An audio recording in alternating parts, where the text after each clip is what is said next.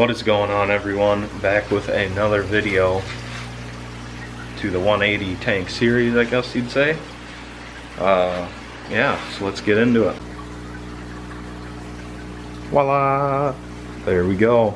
The 180 is up and running.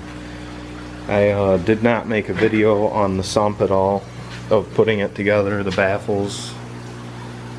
Or maybe I did, I don't remember at this point anymore.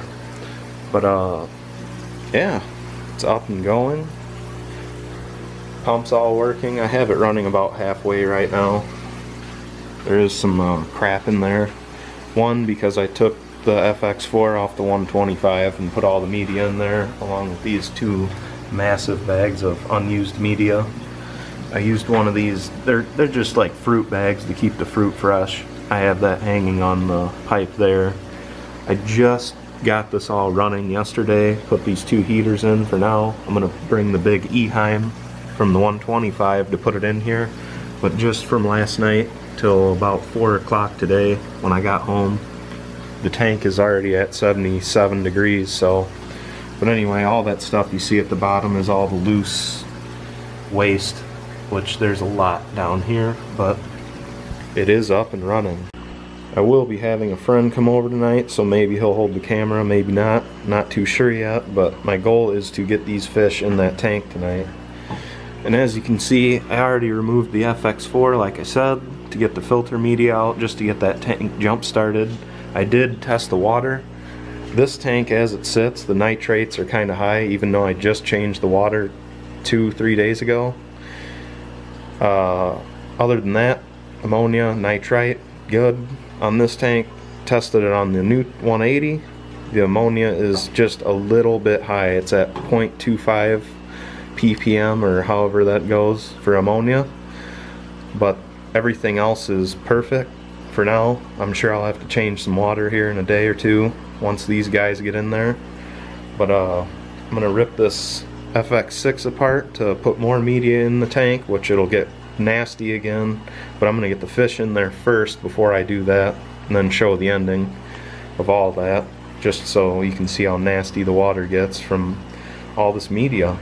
The FX4 I cracked open and maintained it, cleaned it, whatever you want to say, probably about 4 to 5 months ago. But if I remember right, I have not opened this FX6 up since I've installed it on this tank, so it's probably gonna be pretty nasty. So yeah, see what happens. Alright everyone, the move did not really go according to plan. All the big fish are in there. The catfish was pretty stressful. He did kind of hurt himself a little bit in the net. I have this giant rubber net, and where is it at?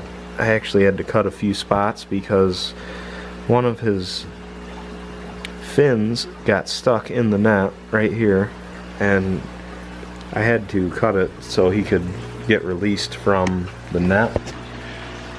And also the clown knife from the 125 scooping him out, he splashed water halfway across the room, but they are all in there now. The clown knife and the catfish are definitely acting stressed, weird. The gar's fine, he already ate.